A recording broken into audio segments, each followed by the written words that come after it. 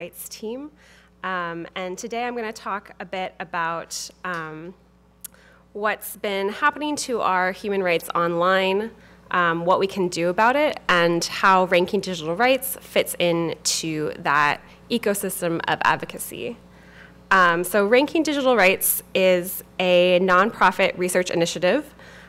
We work with an international network of partners to set global standards for how companies in the information and communications technology sector should respect freedom of expression and privacy. We also then rank 22 of the world's most powerful internet, mobile, and telecommunication companies on how transparent they are about their policies that affect users' rights. So as you can see on the slide, this is a map of the 22 companies that we ranked in our most recent index, which we released in April of this year. So first, let's talk about what's going on with our human rights online. This is a screenshot of the congressional testimony with Mark Zuckerberg, where he came to testify in front of Congress about what had happened with the Cambridge Analytica scandal this past spring.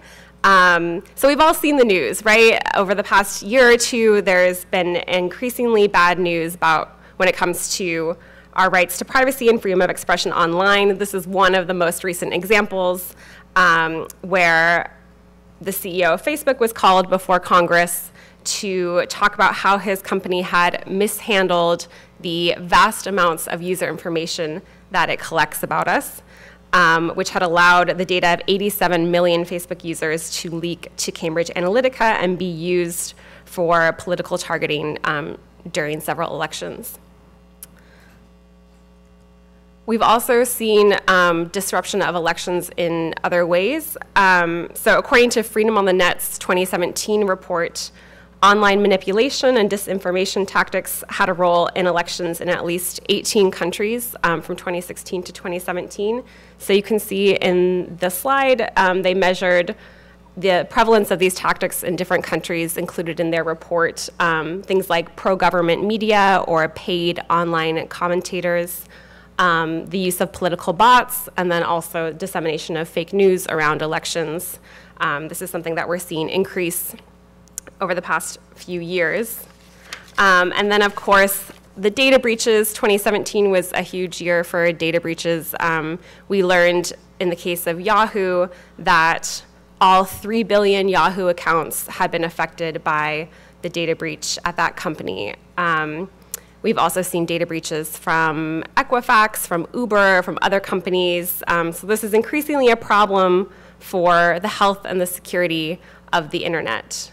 And then lastly, we've also seen censorship of human rights related content. So there's been a number of articles about making headlines about human rights activists and others documenting evidence of crimes against humanity and other human rights abuses, and then that content disappearing from platforms like YouTube, where it might be gone forever and won't be able to be used in criminal cases or advocacy campaigns, and other important means of addressing the human rights abuses in these conflicts.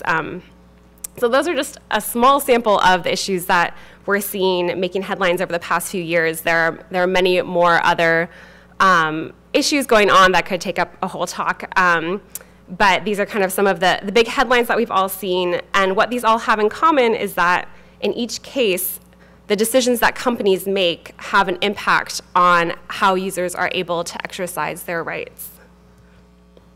So at this point in time, given both the increasing power of global tech and telecommunication companies and the numerous documented cases in which these companies are infringing on users' rights, the question we have is, how do we create an online environment where our human rights are actually protected? So I'm going to talk a little bit about ranking digital rights and kind of what our theory of change is when it comes to this question. We take a particular approach to this. So as I mentioned earlier, we evaluate 22 of the world's most powerful internet and telecommunication companies on how transparent they are about their policies and their practices that affect users' rights. So you can see here, here's a map of the top social networks in each country as of January 2018. So all the blue countries are where Facebook is the top social network that people access on a regular basis. In Russia, you can see the kind of tan color is for VKontakte. They're sort of, some people call it the Facebook-like equivalent in Russia. Qzone in China, and then others around the world. But you can see that Facebook kind of dominates a lot of the map here. And then similarly, top websites that are accessed across the world. The light blue is all Google. And then we have in the light orange color is Baidu, VK again at the top, and then YouTube in some of the grayish pink countries you can see. So we look at the 22 companies that have kind of the biggest footprint globally. That's how we determined which companies to include in our index. And so we evaluate these companies by creating a methodology, which is essentially a set of 35 benchmarks. And we research how well companies' public disclosures meet these benchmarks. Our research goes through 7 steps of review and verification, including a step where we share our preliminary findings with the companies themselves so they have an opportunity to respond to what we found and ask clarification questions about what it is that we're measuring. And then we then publish an annual index with top-level findings, and we release a public data set which has all the data that went into the rankings. So where do these standards come from? We created this methodology. It has a set of benchmarks. What's the basis for our methodology?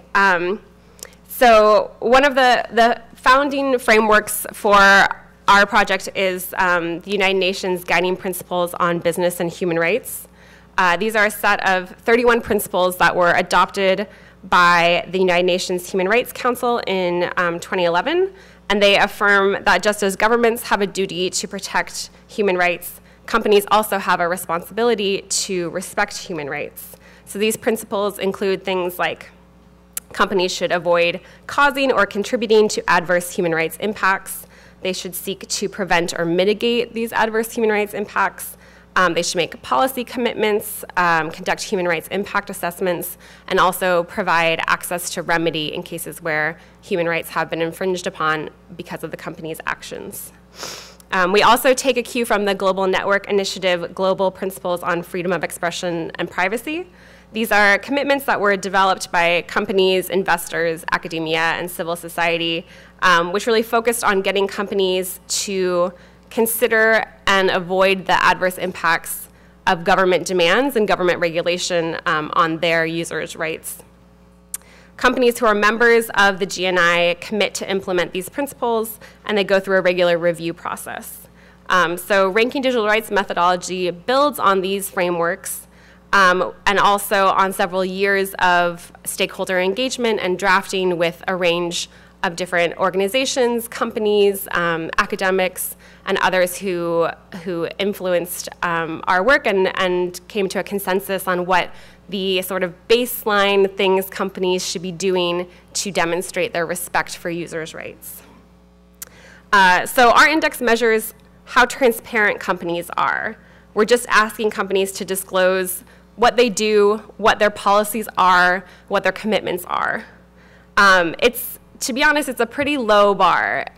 It's not covering everything that companies should be doing in order to be respectful of human rights, but the idea is this is kind of the baseline of what companies who care about human rights can do to demonstrate their commitments. And there are also other important conversations to be had about these companies' business models, whether these practices and policies are sustainable or compatible with a human rights-focused online ecosystem. Those are also important conversations, but we're focused on the transparency part as a first step in that conversation to get companies to talk about what it is they're actually doing. So what does the Ranking Digital Rights Index tell us? These are our findings from the 2018 index, which we released in April. So you can see we rank on the top is the internet companies. On the bottom is the telecommunication companies. And it has their total scores as well as the breakdown of their scores for the 3 different categories in our methodology. These categories are governance, freedom of expression, and privacy. So in each one of those categories, there's a subset of benchmarks that have indicators and element questions that lay out what companies should be disclosing about their practices. So a couple of things I want to point out about the findings. You'll see, for example, Google, Microsoft, and Oath rank top 3 overall.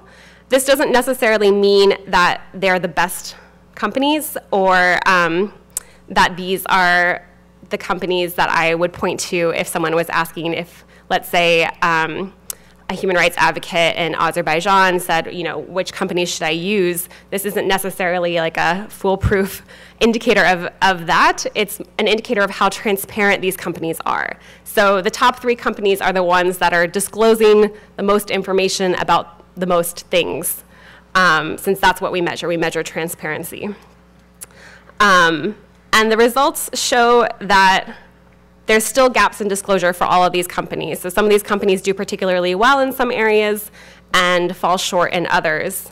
And you'll notice the scores in the left-hand column indicate that only 2 companies, Google and Microsoft, got a D, if we were looking at this from an academic lens. The rest of the companies got Fs. So no one's doing great. And there's definitely room for improvement for everyone. But it's a tool. It's a tool to push companies to be better, to disclose more, and the methodology gives a roadmap for companies to do that. This year, we also published data on year-on-year trends. So we kept the methodology consistent from the 2017 index to the 2018 index, which allowed us to show where companies are either improving or declining in their disclosure. And our findings this year showed that almost all the companies had at least some improvement. And you can see in the graph, Apple, for example, had the highest improvement year on year. They improved their disclosure of their governance policies. They also improved in several areas where they disclosed information about their policies or their practices that they were already doing or they already had in place. They just hadn't focused on disclosing that information to the public, to their stakeholders. So we saw a relatively large improvement from Apple this year in those areas. Twitter also had improvement in several areas around their human rights impact assessments, as well as how they respond to third-party requests, like government requests to remove content or restrict accounts on their platform. The telecommunications company Telefonica improved their transparency reporting, which for those who aren't familiar, a lot of companies now are adopting this practice where they release transparency reports that include information about their process, either for responding to takedown requests, removal requests, or requests to hand over user information. For the telecommunication companies, and Telefonica in particular, they disclosed more information about how they respond to network shutdown requests from governments, and I'll go a bit more into that in a few minutes. And then, so I've also highlighted, you'll see the 3 arrows that point to the telecommunication companies that joined the Global Network Initiative in the past year, or it was March of 2017. So Telefonica, Vodafone, and Orange all joined the GNI in the past year. So we saw improvements from all 3 of those companies where they made meaningful changes to their disclosed policies and commitments as part of their joining the Global Network Initiative. And then the last thing I wanted to highlight for the year-on-year comparison is the Chinese companies. So I circled Baidu and Tencent, which both had improvements in their disclosure from the previous year, mostly in the area of how they handle user information. So in the area of their privacy policies, what information they collect and retain, those kind of practices. So it shows that even in some of the more restrictive political environments, all of the companies in our ranking still have areas where they can improve their disclosure.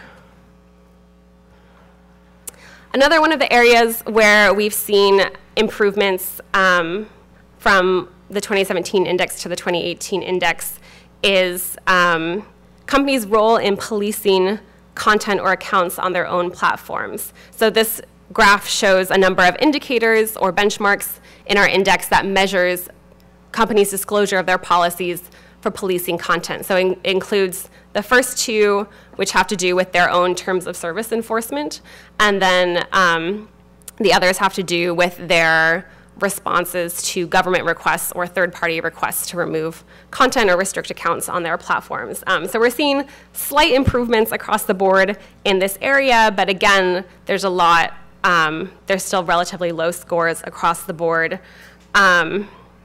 We have seen more improvements on indicator F5, which is specifically about the process for responding to third-party requests. We've seen less improvement from companies around their process for enforcing their own rules.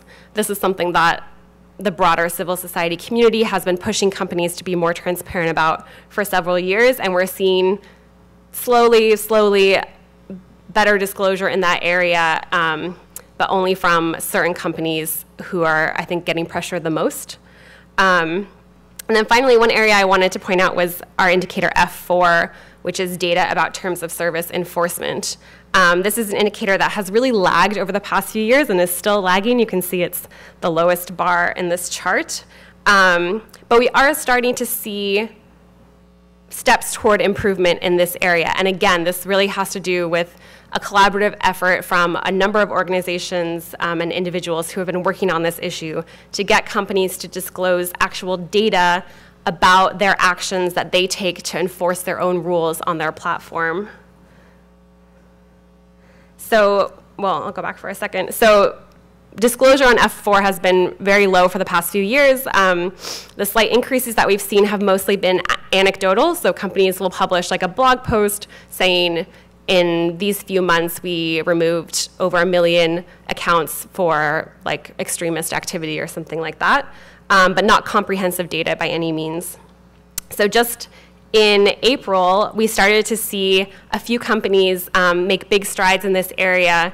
This was after our data we stopped our research cycle, so this will be taken into account in the next research cycle. But we saw Google released a report for YouTube where they broke down data for that provides much more information about how much content they're removing, by what method they're removing this content, how it's being flagged or how it's coming to their attention, and then for what reasons, so what type of content is being removed.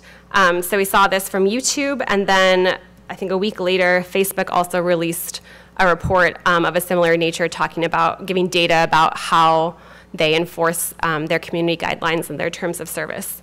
So this will be taken into account in the next cycle of our research. We're really excited to see companies start to disclose this kind of information in a similar way that they disclose information about government requests to remove data. We also need to know what they're doing, how they're policing content on their own platforms. So we've seen some improvements, but there are also significant gaps in disclosure, and these gaps can sometimes serve as warning signs or areas to focus our advocacy. So one area that I'd like to point out is what we call our user information questions. So these are a set of 7 privacy indicators that measure how transparent companies are about how they handle your user information. So things like, what user information do they collect? What user information do they share? Who are they sharing it with? How long are they retaining this information? Do you have any control over what they're collecting, what they're doing with your user information? So on these set of questions, we've seen, despite some improvements from a few companies, the average scores are still quite low. The highest score is 56 out of 100. And this is a really important issue for a lot of us. It's also very much related to the Cambridge Analytica scandal. And you'll see that Facebook's disclosure in this area is worse on many of the indicators compared to other companies.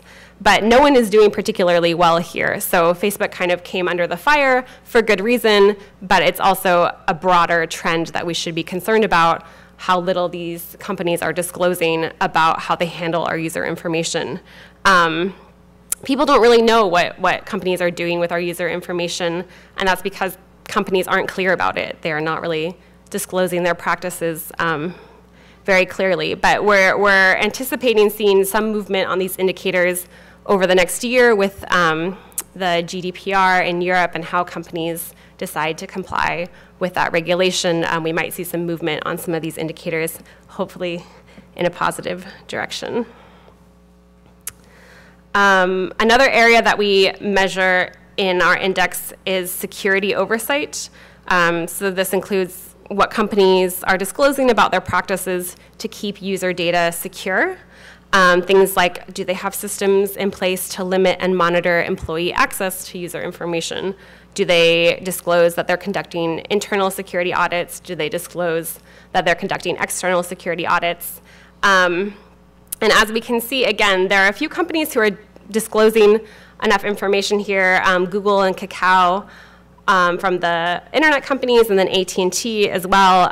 But again, the scores across the board are relatively low, and this also relates closely to another indicator in our index, which is about policies for responding to data breaches. As we know, this is a big issue for the security of the internet, for the security of our user information. So we want companies to disclose, in the event that you don't properly secure user information or a data breach occurs, what steps are you going to take to remedy the situation? So we ask that companies disclose that they will notify the relevant authorities, that they'll notify affected users, and we want them to disclose what steps they'll take to address the impact of the data breach on their users. So the first two things are, in many jurisdictions, already required by law. These are things that companies usually have to do anyways, but we're asking they disclose public commitments to do this, and then also to make clear to users what they'll do about the adverse impacts that might affect users because of these data breaches. So we've seen very few companies disclosing these commitments, even though it's a pretty low bar for companies to disclose that they will do what is legally required, and then also what steps they'll take to remedy the situation. So this is an area that we've been watching to try and push companies to be more transparent and get them to improve their policies. And then finally, we have an indicator on network shutdowns, which pertains to the telecommunication companies that we rank in the index. From a number of civil society organizations have been doing research on this issue over the past few years. Access Now, in particular, has been documenting the prevalence of network shutdown requests or demands around the world. And the instances of network shutdown requests are increasing, and telecommunication companies play a key role in these events. So we understand that oftentimes companies are constrained in how they can respond to these kinds of demands, but we want them to have clear policies in place for what their process looks like for responding to these requests, and we want them to disclose that information so their users have that information as well. And again, this is an area where we have seen some improvements in disclosure over the past year. You can see this is a year-on-year comparison between the 2017 scores and the 2018 scores. However, disclosure across the board remains low. No company scores over 50% on this indicator. So what does all this data tell us, and how does it help us kind of move toward holding companies accountable for their impact on human rights online? One of the things that this data tells us is it helps us understand kind of what the problems are and what the gaps, where there are gaps in disclosure, and then hold companies accountable for how their actions and their stated human rights commitments compare to their disclosed policies. So an example of this that comes up a lot is the terms of service enforcement indicators. So we want companies to be transparent about what their rules are, either in their terms of service or their community guidelines, and how they enforce those rules. That isn't enough to ensure that their policies are sound, that they're enforcing them in a consistent way, as we've all seen with some of these companies. It's often a very incoherent set of policies in terms of how they're stated or how they're implemented. But without forcing companies to disclose what the policies are, there's no way for us to engage with those companies, to improve their policies, or to have a sense of how their internal policies align with how they're actually implementing their enforcement in practice. So transparency can help us have a better conversation, have better advocacy campaigns, more targeted advocacy campaigns. It's not a fix in and of itself, but it can increase trust between users and companies and help kind of build that, bridge that relationship. It also gives stakeholders information they need to push companies to improve their practices. And it provides data to show where companies are failing to disclose important information. It also shows where there's room for improvement, especially when we look at companies in similar jurisdictions. If one company is outperforming the other, it's clear that there aren't legal restrictions preventing that company from disclosing information because other companies in that jurisdiction are able to disclose that information as well. So what can you do with this information if you are interested in using it? There's a lot of things that you can do. We put our methodology online, so it can be used as a framework for asking companies questions. If you're an investor, there's information on our website for how to use the index findings, including an investor brief. So I put an excerpt from our investor brief up there with key questions that investors can ask companies in order to push companies to adopt better policies that are more respectful of human rights, and also ask them, if they don't have those policies, why don't they have them? There's also a lot of resources on our website that I wanted to highlight. So if you go to rankingdigitalrights.org/index 2018, you can find the breakdown of all of our rankings for the past year, but there's also a lot of resources in here. So if you go up to the resources tab, that's where you'll find the investor brief. On the second bar at the top, you can click on either companies or services, and that will give you a much more detailed breakdown of how these companies perform on all 35 indicators. You can also see how they compare with other companies, and you can look at the different individual services. So for each company that we rank, we give them an overall score, but for each of those companies, there are a number of services that we evaluate that make up that score. So for Facebook, for example, we look at Facebook, the social network platform. We look at WhatsApp, Facebook Messenger, and Instagram. Okay.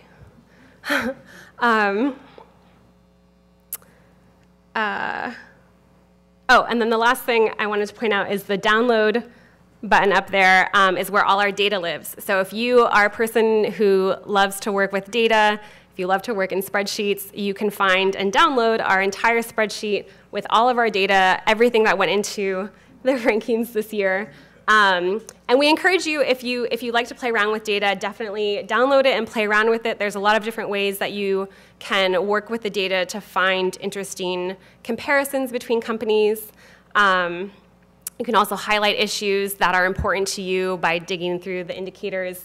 And so if you're interested in doing that, I mean, feel free to do it, but we'd also love to hear about it if you decide to do some of that digging around. Sorry, I'm having a hard time now reading my notes because the lights keep changing. And then finally, adaptations of our methodology. So as I mentioned, our methodology is all available online. We can't rank and evaluate all the companies in the world because there's like 6 of us on staff. So we can only do so many things, but we encourage others to take the methodology and adapt it to local or regional research projects. We've worked with a couple different groups already who have taken our methodology and applied it to rank either companies that we don't rank or ones in a specific region. So I worked with some folks in New York to look at the different internet service provider options for residents of New York, and how transparent they are about their privacy policies. So if you live in New York, you can definitely check that out. It's an interesting report. But we are open to working with other research organizations to do these kind of adaptations in order to get the research out into the world and provide more opportunities for advocacy. So kind of to close, where do we go from here? I think there are a lot of lessons that we can learn from the environmental movement. Other talks have also mentioned this, and it's something that we reference when talking about our methodology. There have been successful examples of pushing companies to do the right thing over years and decades of advocacy, things like public pressure, things like positive, well-written regulation, things like divestment campaigns. We've already seen several investor groups taking a stand against some company practices over the past few months. So there's a lot that we can do, and this is just one part of the equation of the efforts needed in order to hold companies accountable and push for greater transparency. So I think in closing, we need to continue to think about, what kind of future do we want from the online ecosystem, and how do we push for that better future. So thank you, everyone. And I think we have a little bit of time for questions. So if anyone has questions, can go up to the mic in the middle.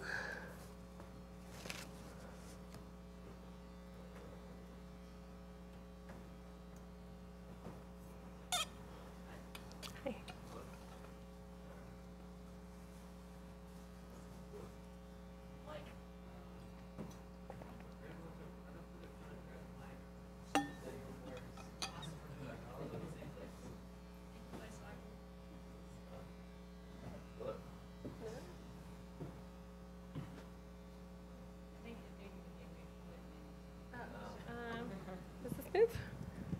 No, shout. I just wanted to ask about the indicators. You mentioned governance. I'm wondering if you could say more about what specifically you're looking at. Sure, absolutely. Thank you. So the question was about our governance indicators and talking a bit more about what we include and what we measure. So the governance indicators measure the company as at the group level. So what policies they disclose about the commitments they make to human rights and how they implement those commitments throughout the company as a whole. So there are 6 indicators in that category. We measure, the first indicator is, does the company make a commitment to respect freedom of expression and privacy as human rights?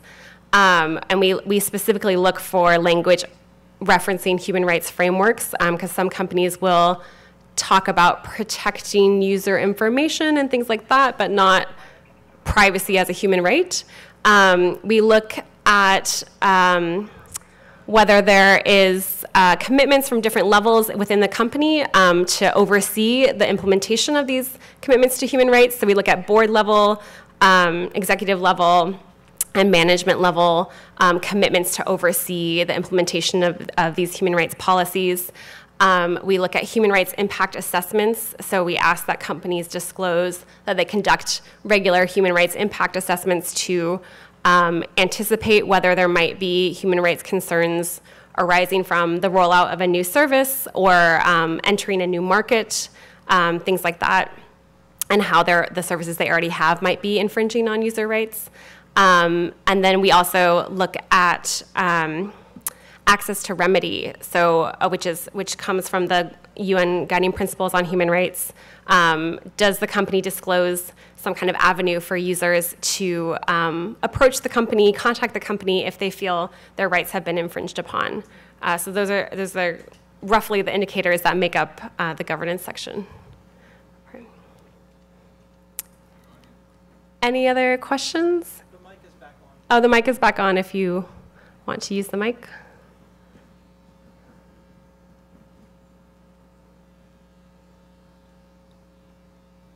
I don't see anyone getting up, so if there are no more questions, you'll feel free to contact me if any questions come up, or if you're interested in learning more about our index or the methodology. I'm always happy to talk about our methodology. please check out the index, and you can learn more about our findings there. And if no more questions, then I'll wrap it up. Thanks very much.